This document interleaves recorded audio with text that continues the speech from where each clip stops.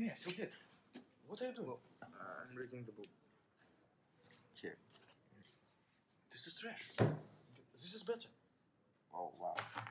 Electoral engineering, voting rules and political behavior. People Norris. The book that you read had two theories. First was national choice.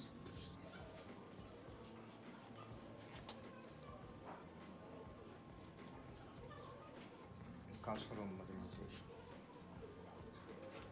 I'm going to write about these theories in two aspects. First aspect is partisan identification.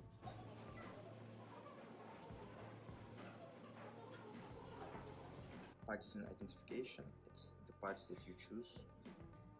And the second one is social cleavages.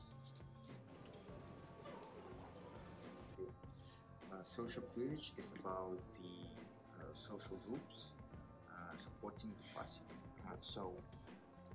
In partisan identification, as I said, there are two theories: rational choice and cultural modernization.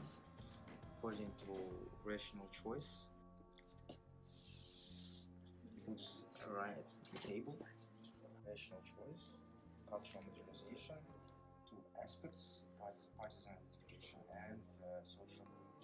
Rational choice, social cleavages. In majoritarian countries, parties will seek to become catch-all parties, but in proportional system, the parties can safely stick to a narrow base. Thus, more privileges politics in proportional system. So, in majoritarian system, parties want to achieve the support of all people in the country. Catch-all party, become catch-all party. In proportional system, they're based on the narrow base. They have narrow base.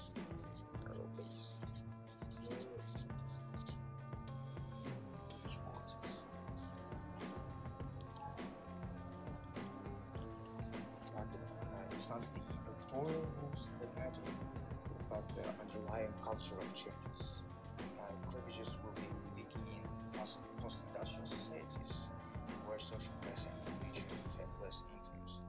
Thus, cleavage politics declines with socio-economic and human development. So, we can write it. We can describe it on the graph. Here's y-axis is social cleavages, and the x-axis is human development, HD. With the increase of human development, the social cleavages decline. Voters are influenced by national habits, therefore it leads to discriminations of certain groups of people. The most significant discriminations are of women. Their chances to win on the elections quite lower than of the same. Therefore, if a woman tries to get a place in some office, they try to take part in proportional election, not in majoritarian system. Moreover, we can tell you about e-voting. That's voting from home place with your personal computer or from polling station with special equipment. E-voting is generally considered about saving your time. It is more convenient to everyone. You don't need to go from work or waste your time on weekends to vote for something.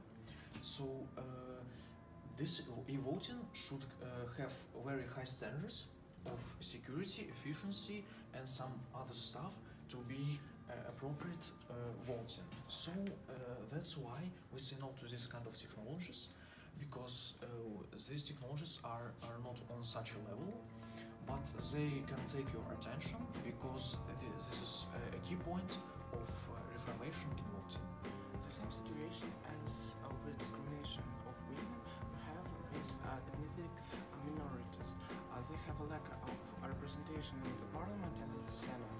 Therefore, they also need to participate in proportional election to win the race.